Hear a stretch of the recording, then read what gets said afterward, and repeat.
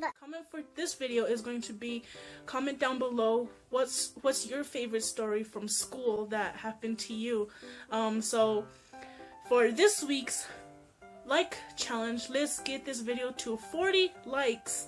So let's like the video if you enjoy my content. Hi everybody, welcome back to my channel. So I have another video for you guys today. I know August is back to school, so some of you guys are probably back to school, so I thought I would make a couple back to school videos.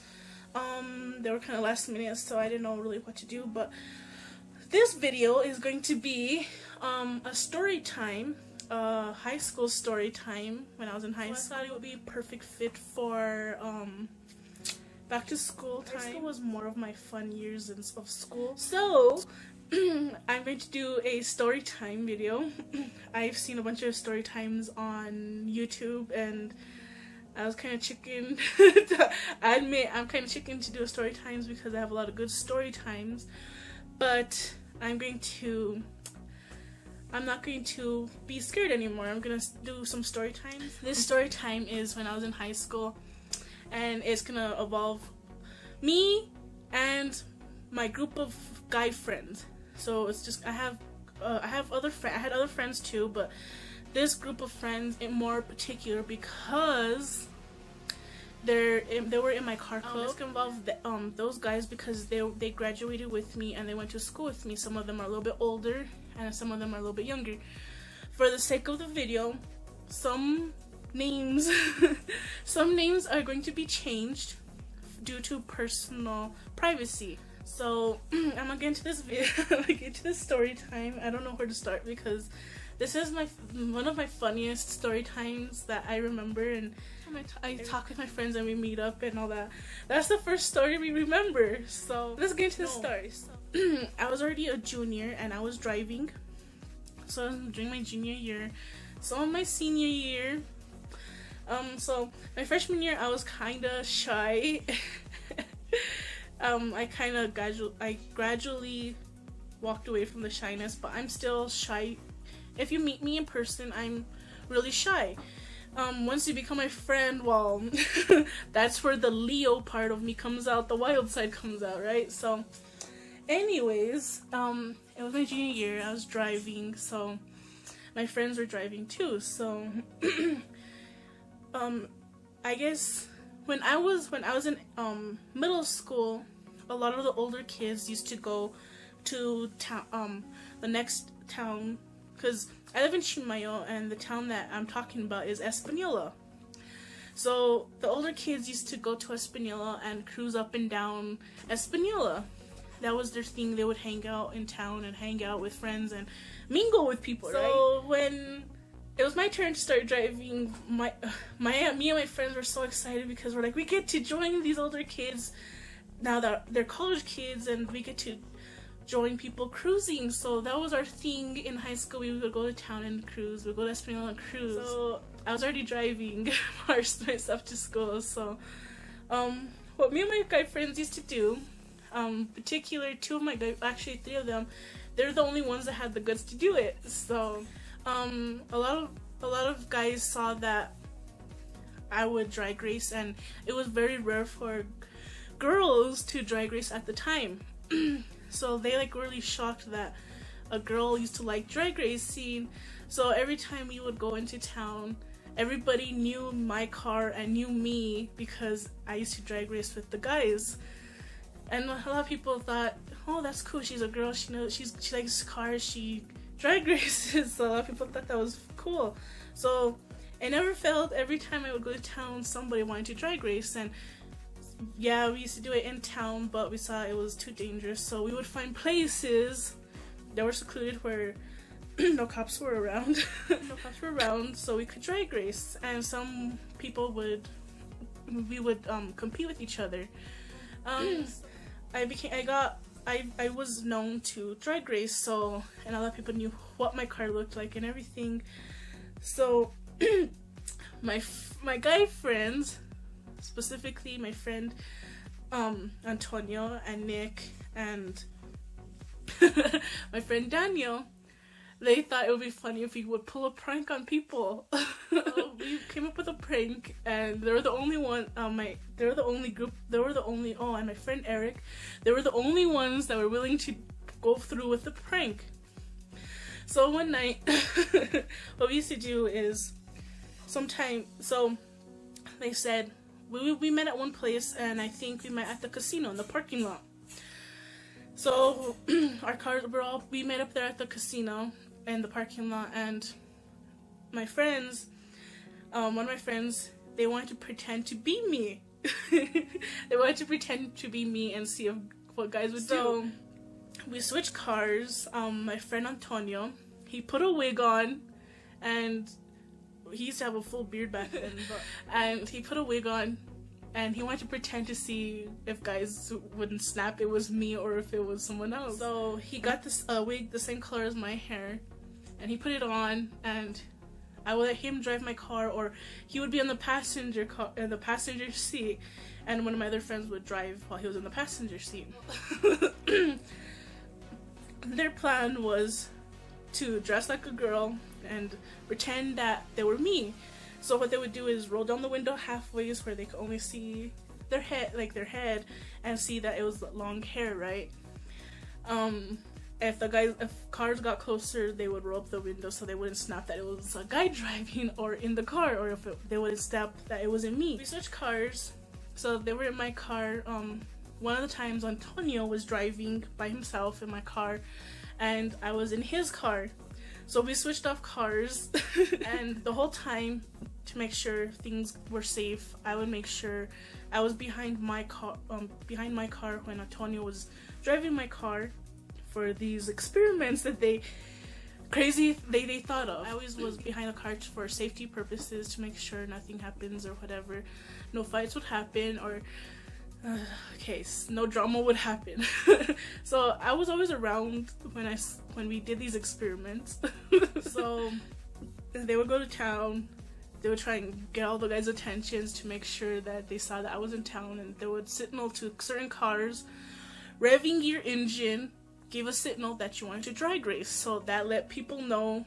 Every time they would pass by a group of cars, they would let them know that that car was ready to drag race. Cars would finally meet up with my car, and they would drag race. And it never failed every time they tried this. Nobody caught on.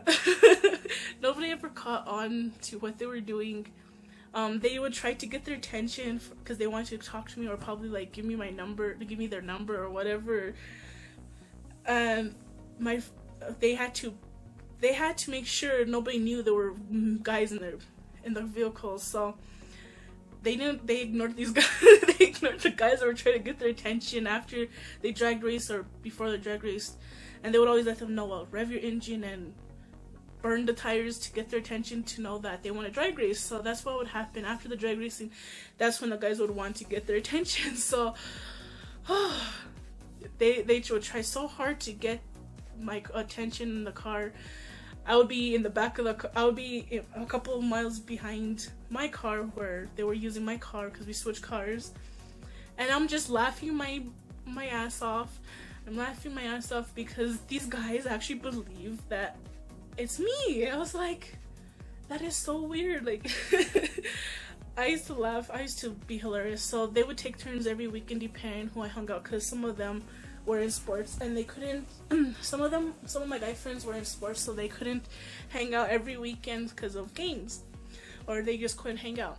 So, like I told you, my friend Eric, my friend Daniel, my friend Nick, and my friend Antonio were the only ones that had the guts to do this experiment that they think would be funny. But they wanted to make sure they didn't start no drama, because if guys would have thought that saw that they were guys, they would have got mad because they're impersonating a girl, and they were like, oh, you tricked us or whatever. They were trying to see how many guys they could race and get attention pretending to be a girl. I told them it was a bad idea, and they didn't listen to me. So we did this a couple times throughout my junior and senior year, and nobody found out what we were doing.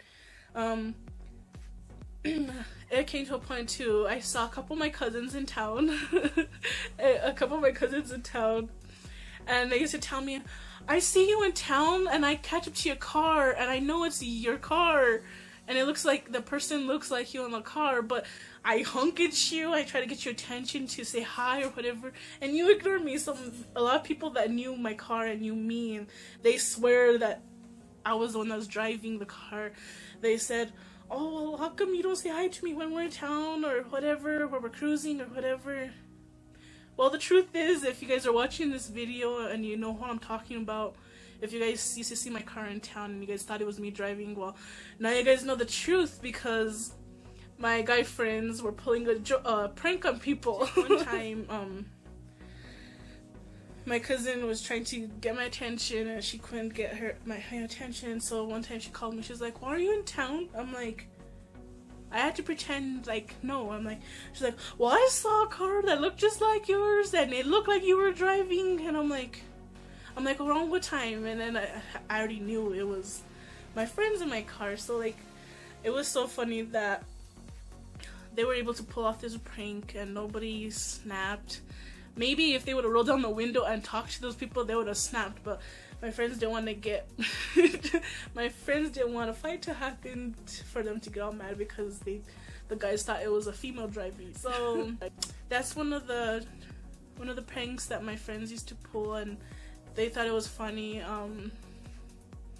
And a lot of people thought that it was me, and half the time it was my guy friends trying to pretend to be me. Or I had an ex where one time I had an ex that me and him had broke up, and he would spy on me. So I told my guy friends about it, and they're like, "Well, let's do that prank again. Let's do that prank and teach him a lesson or whatever, and let's do that prank." So I said, "Okay, let's see." I didn't believe it was gonna work or whatever. So my friends did, we switched cars like normal. I went, it was in my friend Antonio's car, and they were in my car. So my friend Nick was driving my car, and Antonio was wearing the wig on the passenger side. So they were trying to portray that my boyfriend was driving me around in my car. Extra people just in case my ex I knew he would want to start a fight, so I told him, I'm like, you guys are gonna need extra people in the car just in case he wants to fight somebody or whatever, because I know he causes drama. I passed by where my ex-boyfriend was hanging out, and I was a couple cars away from them, so nobody knew I was in the car. And okay, so I'm preparing myself for this next part. So they did a couple donuts around where my ex was hanging out, and they made it known that there was possibly a girl on the passenger side and a guy driving. Well, they couldn't see the people in the back seat because they have dark tinted windows, and the window is kind of tiny, so they couldn't tell nobody was else in the car. I guess my ex snapped that I could be with another guy, and he got all jealous. He was trying to stop my car so he could try and start drama. So my friends saw that, so they took off right away, and my ex got into the car right away, and they drag raced him, and my ex was trying to get their attention, and they told me that all he was saying, because he had someone else driving, he was in another car, and my ex was on the passenger side, and he was telling the driver, "Is that Hope in the car?" And he's like, "Why is she moving on?" and blah blah blah. And we had already been broken up for a while, and I guess he got mad because they wouldn't want to pull over, and because he wanted to start drama. So my friends thought it would be funny to see how far he would follow the car. So they texted me and told me to follow them at a distance, just in case anything was to happen. So they wanted to see how far my ex was willing to follow my car to see who was my new boyfriend. So they traveled all the way from Espanola, New Mexico, halfway is all the way to Albuquerque, New Mexico. And at one point, when they saw we were going too far, they told me to stay behind in Santa Fe. They told me to stay behind in Santa Fe, to park somewhere in Santa Fe, and they would come back because they thought it was going to be too dangerous. Well, my ex followed them like halfway to Albuquerque, and they thought it was kind of dangerous, so they were able to, I guess, lose him somewhere at the beginning of Albuquerque or somewhere. They were able to lose him, and my ex didn't know where they went. So literally my ex went all the way to Albuquerque just to follow my car, just to see who I was dating, and I'm like, it's not his business because we have already been broken up for a long time. That is one of the pranks my friends used to do. They used to do all kinds of crazy stuff. For Halloween one time, they used to wear masks and put them on, and we used to just go cruising around in the car just saying hi to people, and they would get the craziest masks, just telling people what's up and what are you doing, bro, and they would try to get like people's attention. They used to make people laugh, and that's one of my favorite stories because it's one of the funny ones that we used to do. A lot of people still to this day used to think that half the time in my car it was me and I was ignoring them and I didn't want to talk to them, but my friends were in the car trying to do a prank to see if people would catch on if it was really a female in the car, if it was really me in the car. Every time me and my friends hang out or whatever, that's the one story that comes back, and they just crack up laughing because they were able to pull off that prank, and a lot of people didn't know. So if a lot of people used to see me in town and you guys see this video now, well, now you know why. If you guys did see me in town in my car and I didn't say hi or anything, well, now you know why. So I'm going to end the video here because it's getting long. So like this video so we could get to our daily goal. So I'm gonna do story times on Patreon too, so don't forget to go to Patreon, because on Patreon I'm going to give you exclusive videos that you won't find here on YouTube, Twitter, Instagram, Facebook, or my Tumblr page, my blog page.